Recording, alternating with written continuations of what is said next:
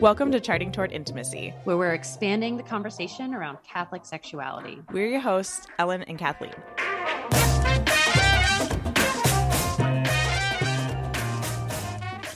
Before we jump into this week's episode, I want to share with you our prayer intention for this week.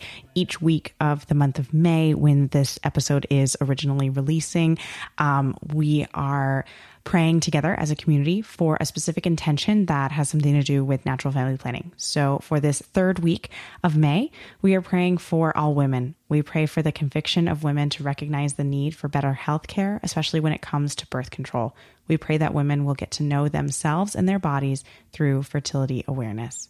So please join us in bringing this intention to Mass with you, or saying a rosary, or spending some time in adoration, or some other form of prayer, and just bringing this intention and really giving it to our Blessed Mother and asking her to untie the knot of these various issues that we have in our life, especially when it comes to natural family planning and fertility awareness. All right. We are back with another Charting Toward Intimacy episode. I'm Ellen. And I'm Kathleen. And today we are talking about what the heck is NFP. This is an episode we've done a couple of times before. We like to refresh it every once in a while because, things change. We learn new stuff. So this is just a refresh of that. A great place to start if you are, brand new to NFP and you have no idea what this even means.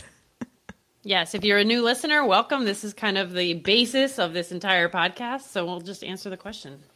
So what the heck is NFP? The way that this podcast defines natural family planning is two things. It is the use of a fertility awareness based method alongside discernment and prayer.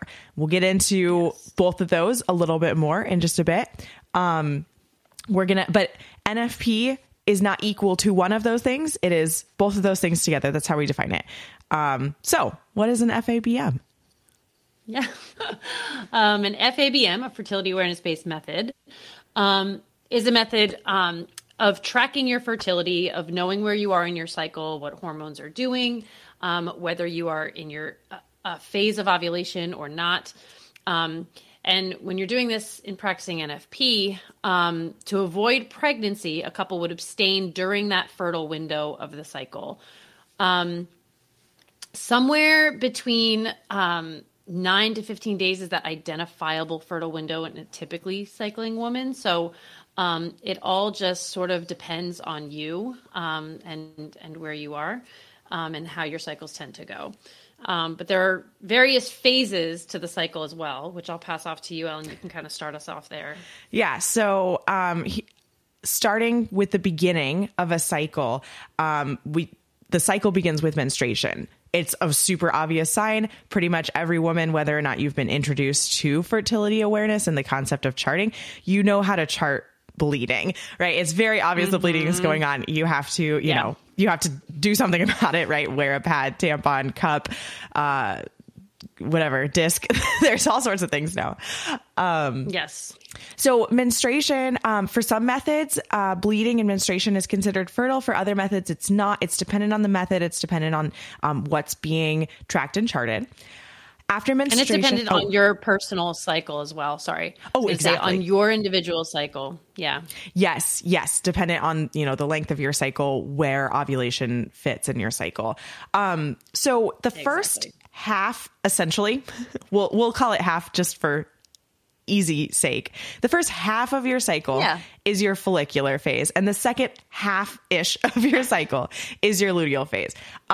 Your follicular phase from woman to woman is different. So some women have longer follicular phases. Some women have shorter follicular phases. What the follicular phase is the follicle that houses the egg is maturing and it's getting ready for ovulation. So, you can kind of think about like a mountain. Your body gets ready for ovulation. Ovulation happens at the top, and then your body kind of goes down from that mountain. The hormone estrogen is what that mountain is. Estrogen rises as your body gets ready for ovulation, and then it falls down. And estrogen creates something called cervical mucus. We're going to talk about the biomarkers in just a minute. but cervical mucus is one of those biomarkers, and it helps you identify that fertile window. At the peak of estrogen, at the peak of cervical mucus, we have the event of ovulation. The egg is viable for about 24 hours, and then it atrophies. And so we are identifying this fertile window of, the estrogen rising and cervical mucus being present to, through the point of the egg atrophying. If a couple is trying to avoid pregnancy, like Kathleen mentioned at the beginning, they would abstain during that identified fertile window. And then you'd come together during the times when you can identify that you as a couple are infertile, or you as a woman are infertile, but it is couple fertility. But the man's always fertile. That's right. But men are always fertile. Exactly. All right. You want to do luteal phase? Yes. So the luteal phase then refers to again, if we're dividing it into halves, so it's not always perfectly halved, refers to the state of the follicle post-ovulation. So what happens is there is a hormone called luteinizing hormone. We call it LH. And what it does is it actually luteinizes that follicle that has now ruptured in the event of ovulation, releasing the egg. It converts it into what is called the corpus luteum, which now means yellow body. So that's kind of how it looks on a scan. And that is the source of another hormone, progesterone, throughout the remainder of your cycle. So progesterone then rises with the formation of the corpus luteum, which has its own really important jobs for the maintenance of your cycle. And for your uterine lining and all these awesome things.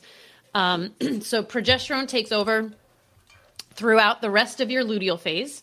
And then as it drops, assuming an egg has not been fertilized, right?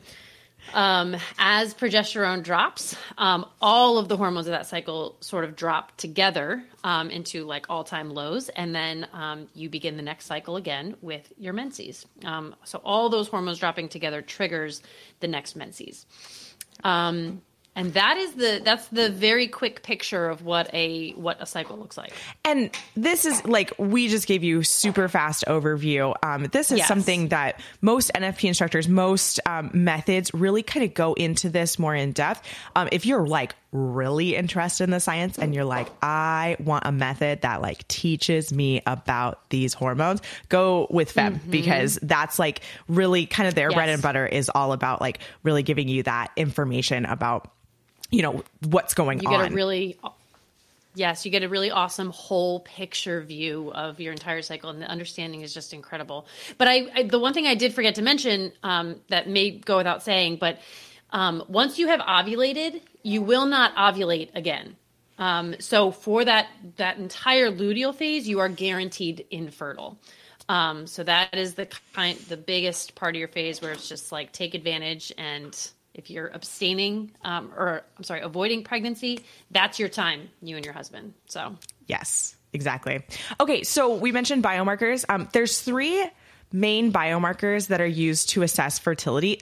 There's lots of biomarkers. What a biomarker is just something that your body does or produces that just indicates something, right? So, your temperature, your regular temperature is an indicator of your health status, right? When you have a fever, that's a biomarker telling you that you have a fever. That's what a biomarker is. So we've got 3 basic ones that are used by different methods. Either one or more of these are going to be used by the main methods of fertility awareness.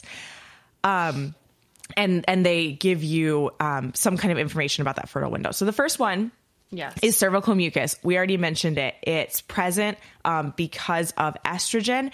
And this is something that's observed when you go to the bathroom, when you wipe, or via something called sensation, just essentially the sensation at the vulva. These are things that that your instructor would go through with you on how to chart and track these. You want to talk about the next one?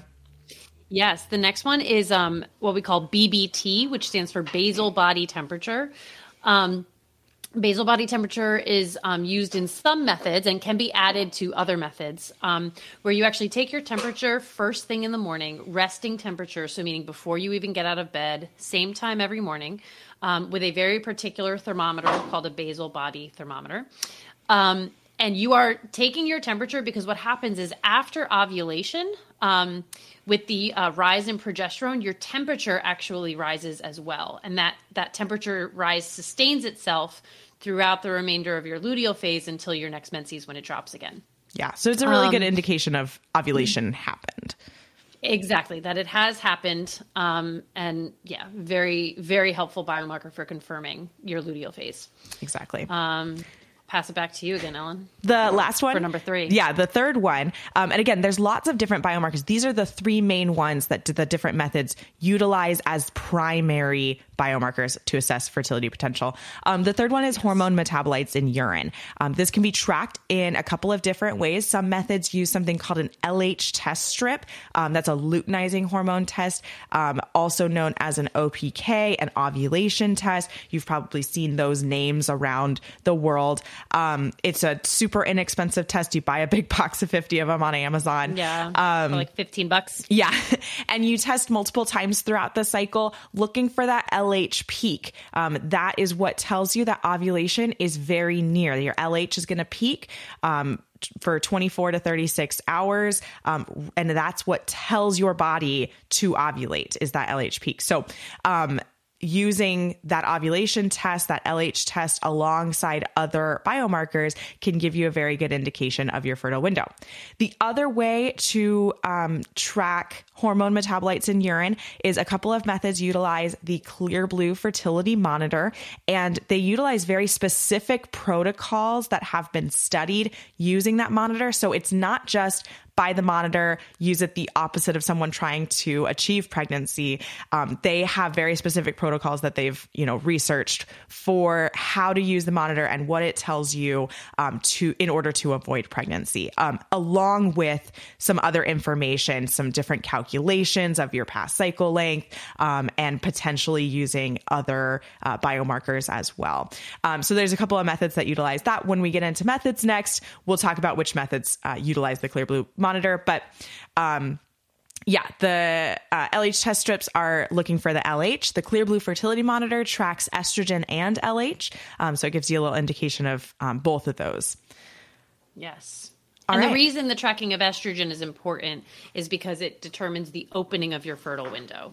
Whereas LH determines you're already in your fertile window and you're about to ovulate. The rise in estrogen that it detects tells you when your fertile window is essentially opening. All right. Let's really quickly go through methods.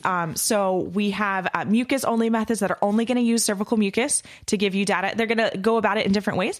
But there's Creighton and Billings. They both use cervical mucus. Then there's symptothermal methods. They use cervical mucus plus temperature. The main ones that are out there are SymptoPro and couple to couple leak. Symptohormonal methods utilize, there's a couple different methods or a couple different symptohormonal methods. Why don't you take symptohormonal? Yeah, so in the symptohormonal methods, they typically use cervical mucus plus some sort of hormone testing. So if you just do the little LH like litmus strips that we were talking about that are super cheap on Amazon, FEM uses cervical mucus observations and the LH testing. And then there are monitor methods also under symptohormonal because they're still measuring hormones, but just not with the little like litmus test. They're using that Clear Blue monitor, which is a little pricier. The sticks are a little pricier.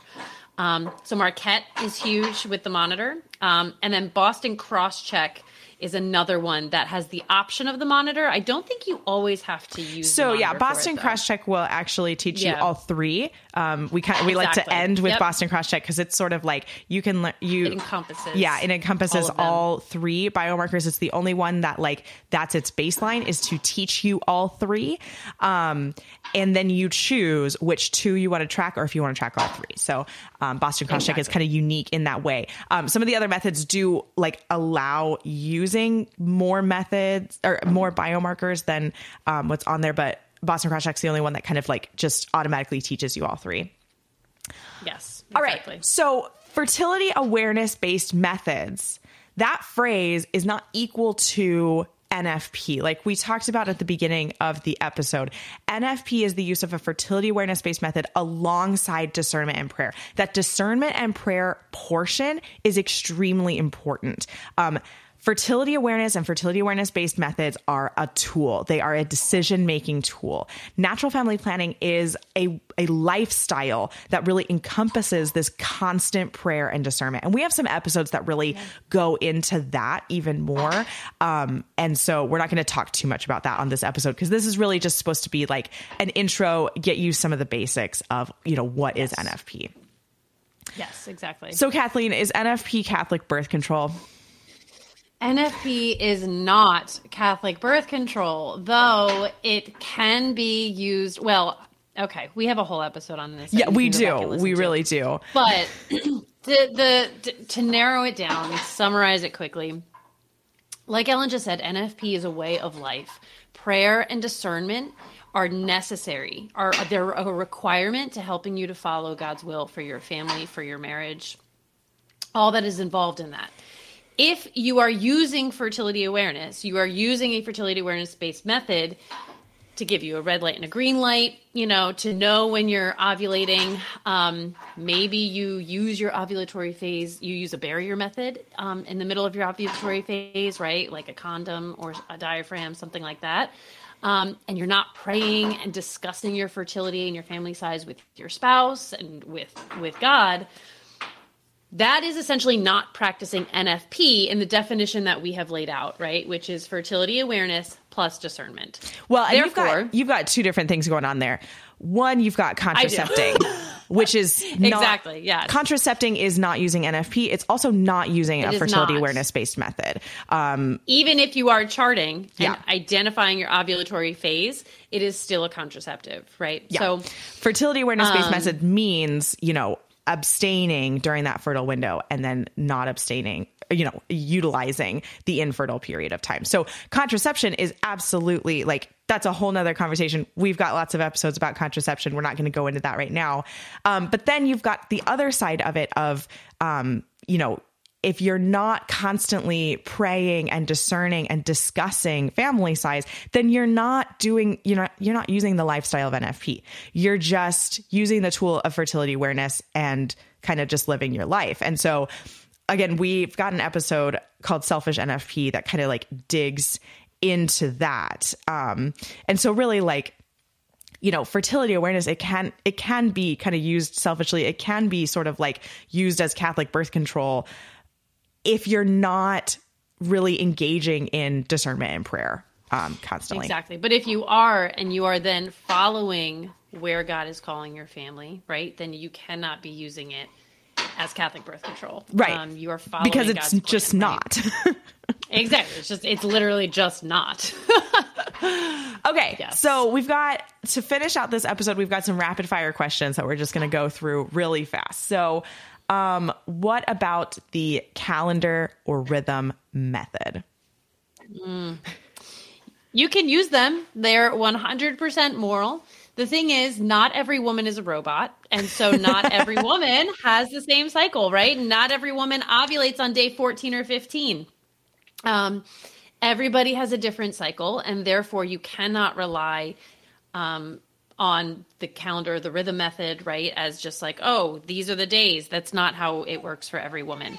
Go ahead and take that gamble if you want to. Perfectly licit, but not necessarily effective. The calendar method basically just counts days, and you start avoiding pregnancy on a certain day. I don't even know what the days are. I think it's day 7 or something like that. And then you just abstain until you've hit day 18 or something like that. So it's very, very simple, but it's only about 75% effective. It's, again, totally morally illicit, but not going to be your best choice if you're trying to avoid pregnancy. All right. Yes. Efficacy. So yeah, NFP gets kind of a bad rep because of the calendar rhythm method. It was calendar rhythm was the OG NFP. 1930s was when it was developed. It was groundbreaking science when it was developed. It's not groundbreaking science now. It's been almost 100 years since then. Guess what? We've made strides. Oh my gosh. In, understanding fertility. But these modern methods of fertility awareness, the ones that we mentioned, they are tracking real-time biomarkers. So you're getting real-time data about your fertility status. And so, perfect use of these methods remain at about 98 to 99.9% effective. Typical use, which takes into it takes into account misunderstandings. It takes into account kind of, the actual proclivity of the couple to avoid pregnancy, just the human factor of error, skipping days. So typical use goes into a range of somewhere around like 90 to 99% effective. And again, I'll just repeat this phrase. It's based on the proclivity of the couple to avoid pregnancy. Yeah. So, if you really want to avoid pregnancy, you're probably going to be charting really diligently and following the rules to a T. If you start loosening the rules, your efficacy is going to go down. It just will. And then all of these stats are based on learning a method from a certified instructor. These are not stats based on reading a book, or looking at an online forum or downloading a PDF from the internet. I don't recommend that. Yes, not at all. Not if you really want to avoid pregnancy. All right. So Kathleen, how do I get started? To get started, you first want to pick a method. Ellen has this awesome method match course. And she also has method match coaching, that you could use. Definitely take advantage of her and her wealth of knowledge. If you are wondering where the heck do I get started with even picking a method, because a lot of lifestyle factors do go into what method might be best for you. So you want to pick a method, you want to find an instructor, reach out. Due to COVID, thanks to COVID, everyone is basically teaching through Zoom these days, or at least has the option for that. I've actually never taught in person because of COVID. Like I got certified right before COVID hit, and I've never taught in person. See? Exactly. I've done both, but by the way, so if you're new to Kathleen and I, we are both instructors. I'm an instructor in a symptothermal method. Kathleen is an instructor in FEM. I'm in FEM, exactly. So we both do teach. Yes. So find an instructor and reach out, and then take the class. That's it. So, and from there, instructors are really good about touching base, following up, making sure you're kind of following all the right charting rules and understanding. And they're always there to answer any questions that you have along the way as you start learning and practicing this. So Ellen, when should we get started? Now we know how to get started. When should we get started? Yesterday. No, basically, truly, it's, this is something that we just really recommend get started as soon as possible. If you are like engaged right now or like soon to be engaged and you're like, I know I'm going to need this, get started now, because with more practice, you get more comfortable and confident in tracking your own signs. So go pick a method, sign up for a class, check out the method match course. I made it super affordable. It's $12. Just, to make it really, really easy to just like get all of the basic information and be able to pick a method. All right. Yeah. Kathleen, do I need an instructor? Do I need an instructor? You need an instructor unless you just want to get pregnant. So if you are looking for high efficacy, yes, you need an instructor. You can definitely read a book. There's nothing wrong with that. You can use an app that tries to tell you when you're fertile, as long as you're not contracepting during the fertile time and abstaining to avoid pregnancy instead. The problem is that, again, women are not robots. Our cycles they can be variable, right? Depending on certain life factors that happen, stressors, diet changes, beginning exercise. Right. So, all of that is to say, like, yes, you need an instructor if you're going for efficacy. As we round out this episode, because we only got a few minutes left, we want to get through these questions. Okay. So is it hard? there's a learning curve with NFP. I think a lot of people are kind of like concerned about, okay, is NFP going to be possible for me? There's definitely a learning curve, but that's what your instructor is for. You can, they'll walk you through it. And then on the flip, like the other question of, is it hard? Abstaining and following God's will for your family, that can get really hard. The actual like tracking of the biomarkers, learning the basics, that's honestly pretty easy. After you kind of get through the first couple of cycles, it starts to become very simple. But yeah, abstaining and communicating with your spouse about those things, that's when it starts getting difficult. And we've got other episodes about that. Yes. Okay. Hey, Ellen, why does it cost me money to learn these methods? So, when I first started learning about NFP, I was like so mad about this concept that it costs money. I was just like, you know what? If the church cares about NFP, they should just pay for this. But here's the thing is your instructor is certified. They've spent hundreds of hours in training and practicum to be able to teach you effectively. They are highly trained professionals. These are not just random people off the street. Like any other professional, they deserve to be paid. Fertility awareness instructors are historically underpaid for their work, and what they offer you. The other thing is when you invest in something, you're much more likely to value it. If you get something it's just human nature. If you get something for free, you don't put a value on it. If you pay a couple $100s for it, you automatically, subconsciously put value to it. This is something that you should value. It's actually extremely valuable. You take one class and information that you can utilize for like 30 plus years of your fertile life.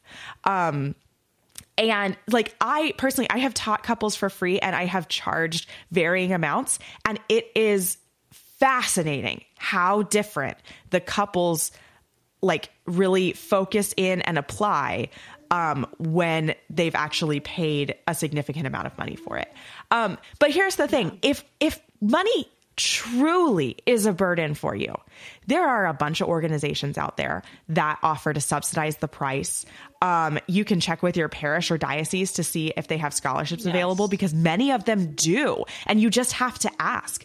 And truly, if money is actually a burden for you, then you will ask. If money is not actually a burden, then you'll find the money somewhere. And the last thing is, look, following God's will isn't supposed to be easy. It's supposed to hurt sometimes. And like, maybe that hurt for you, and this was the case for me, like maybe that hurt for you is paying for a class. And that's just what it is. Right. So yeah, that's why it costs money. To make it hurt. to make it hurt. All right. And that is NFP in a super quick 26-minute nutshell. Thanks so much for listening. If you are not already following us on Instagram, be sure to check us out at Charting Toward Intimacy. And if you listen to podcasts on a platform that gives you the option to rate or review, we'd love for you to do that because it helps us spread the word about the podcast. If you ever have questions, comments, or episode topic ideas, please reach out to us. We love to hear from you. You can reach out on Instagram or send us an email. Our email is in the show notes. Until next time.